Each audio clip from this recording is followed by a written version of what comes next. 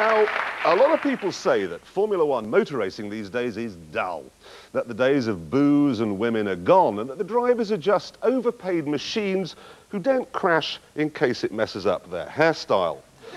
So they drive round in a dull procession, and afterwards they eat light pasta salads and go to bed at 9 o'clock with their wives. There are, as the Stranglers put it, no more heroes, except one. My next guest claims he scores points in the afternoon and then scores again every night. He missed out on the World Championship this year by 2 crummy points. Ladies and gentlemen, Eddie Irvine.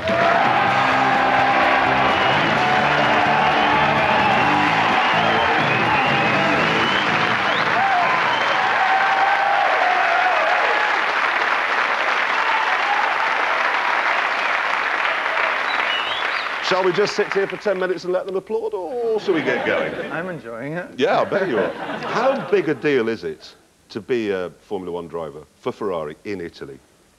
It's only a big deal if you're doing well. Like the first year where I wasn't getting any results, I wasn't on the podium, I wasn't in newspapers, it was, you know, it was kind of nice in a way, because I would walk everywhere and occasionally people would recognize me, but it was no big deal.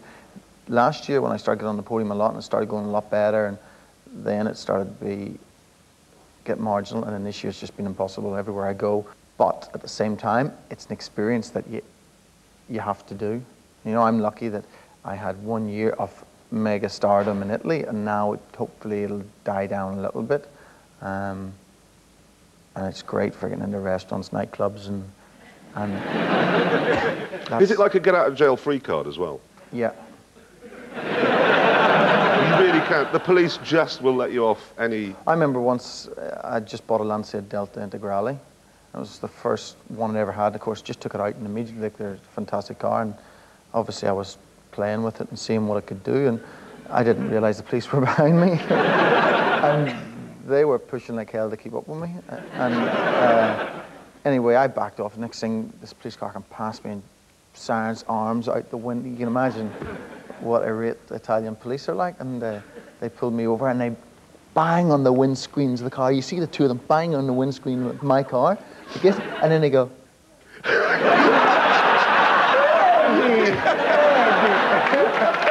was incredible. Why did you leave Ferrari?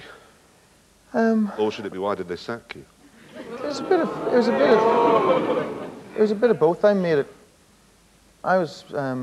it quite clear that it was going to be very difficult for me to stay. It says in your book that you left because you were getting too close to Schumacher. Well, basically during the season, they pretty much realized that me and Michael were starting to get a bit too competitive with each other, and they didn't obviously want that within the team. They wanted Michael to be always in total command, and you to be the whipping boy. Pretty much, and I'd obviously, and they understood it, had enough of it. Next year, of course, you're off to Jaguar. Yeah. So is that like wooden dashboard, tweed helmet, pipe? I think that's why Jaguar are getting into Formula One, because they don't want that image anymore. I don't think Jaguar can ever be as big as Ferrari, but it can be the next thing after Ferrari quite easily. Yeah. You know, I see Ferrari being the #1 team in Formula One. Even if they don't win the World Championship for another 20 years, Ferrari will always still be there. Yeah. Because it's Ferrari. Yeah. But I think Jaguar can be 30. Because they've got BMW and Mercedes. It's going to be. Yeah, but they're not sexy. Jaguar can be sexy. It's fantastic for Formula One. It really is fantastic. So are you going to have to live in Coventry then? Leave your boat in Portofino and buy a nice place in Solihull or somewhere? No, there's no need for that. I'm staying put. Is Formula One boring now? I think this year was fantastic. For me personally, it was fantastic.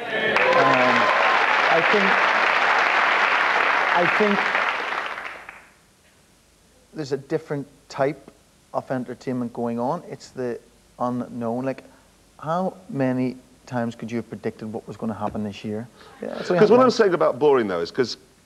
There's not as much overtaking, but you look at IndyCars, man, it's like watching paint dry. They go there, and they're overtaking each other, and what is the point? It's like going fishing and catching 55 fish. There's no point. You know, it's better to sit there all day and whop into a great white shark, and you're, that's you're right. That's the mentality. But what I loved about motor racing in the old days, like Le Mans, those early days, there was that guy. You were dreaming it didn't exist. I've watched races from the early days. Man, the guys won by 3 laps. Yeah, they won by 3 laps, which gave... Do you remember Rob Walker? He pulled into the pits as night fell one year to change into evening dress. It's quite cool. And then when it was dawn, he put his tweeds back on. Yeah, but he got his arse kicked probably if he was in today. You couldn't... Oh, no, exactly. But overtaking, okay, how hard is it? These cars are awful to drive because you're relying totally on aerodynamics now. There's no tyre on the ground, so you hit the brake so hard at the start of braking because you've got all the downforce, and then by the time you get in the corner, you can only pull maybe 1.5 G at the end of braking, but you can pull 5.5 at the beginning of braking. You know, so that they're so difficult to drive, and it's so easy to be the wrong side of the line. You know, the pressure Formula 1 is people don't realise. I have a plan. Tell me. It's a great plan. I doubt it, but tell me. Now you're going to love it, okay? All of you get paid £10,000 a year. All right, it's all you're allowed to earn, from sponsorship and everything. £1 million a win. Then you'd bloody speed up. Yeah.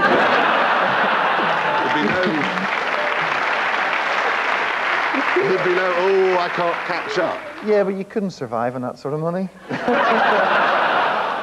Oh, you are far too rich, all of you, aren't you? I tell you what, the wages are going to change now. In the next 4 years, 5 years, the wages are going to go through the roof, which is great.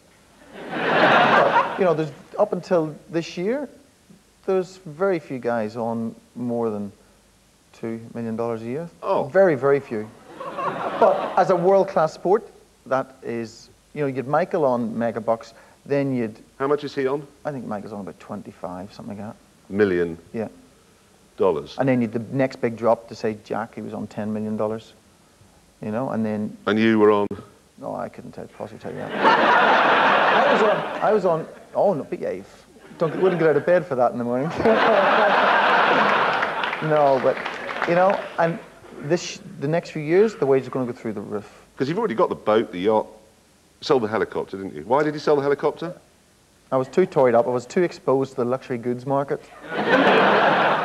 And I wasn't using the helicopter that much because I was in Italy most of the time. The helicopter was based in Ireland. I sold it to the guy who works for me, Alan, who flies the jet as well. How old are you again? Huh? How old are you again? I'm a lot older than I look. It's just sitting there, I'm just quite cross with you, that's all. You know. How many women have you slept with? I don't know. You don't know? I don't count. What's your fastest ever chat-up line? When you're famous, as you probably know, although you're very ugly, so it might be more difficult for you.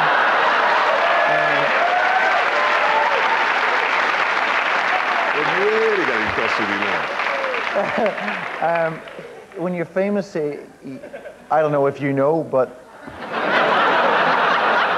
life becomes a lot easier. You could actually be, you know, you could be quite physically disabled and still do well if you're famous. Look at Robin Cook. David Mellor. Good example. He doesn't know what we're talking about. I'm never in England, so I don't know these sort of... I'm never here. You've never heard of Robin Cook? No. What's he doing? I haven't been in England for 4 years. It's all right, he's foreign secretary. You might have seen him traipsing through Italy. I'm surprised I haven't seen him in Milan then. Yeah, little red beard, not handsome. Not handsome? Okay, we just get into this business of racing because I have to know this simple question. Right? The start of a race, all that noise and fury and so on, and you've got to get it bang on right. Is it not scary, really properly scary, that start? No, because everything's going at the same speed as you. Well, except for the Earth. Yeah. But, you know, yeah, exactly. Give or take, you know, maybe someone's made a better start or a worse start, so there's maybe 10 clicks difference. So yeah. You're really focused on the objects that are moving pretty much at the same speed as you. And it's only whenever you forget to brake and all of a sudden you're doing 100, because the car goes from 200 to 100 in like a second, then do you realize that you weren't doing the world's same, not moving. You know, Is it true that you see things in slow motion? as a racing driver? Not when you're going off. It's all in slow motion until you lose it, and then it just, both you realise. And that's why I don't particularly like driving at high speed. And like for me, 100 miles an hour on the road is plenty, you know. And what about Murray Walker? What should we do with Murray? It's not what we should do. What should we do after he's gone? I know. That's going to be... Because, like, he makes so many damn mistakes. It's incredible. But...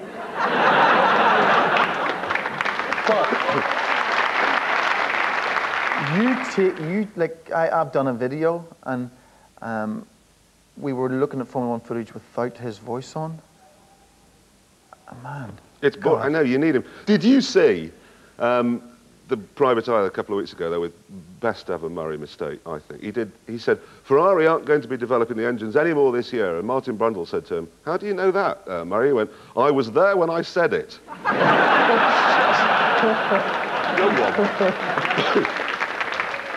So you're looking forward to next year, then? I'm looking forward to having a holiday first. Well, you must need it. I do. We're all out. Ladies and gentlemen, Eddie Irvine.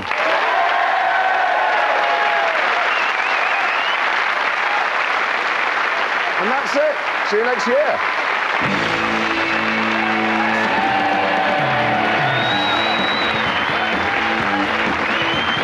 Well, you can catch some of the best. To land, I don't want to be killed.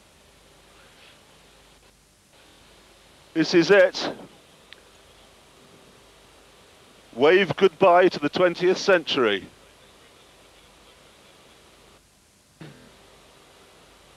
Going. And I don't know about you, but I'd say that's gone. Have a great time tonight, everyone. Have a really good party. Now let's get this thing on the ground.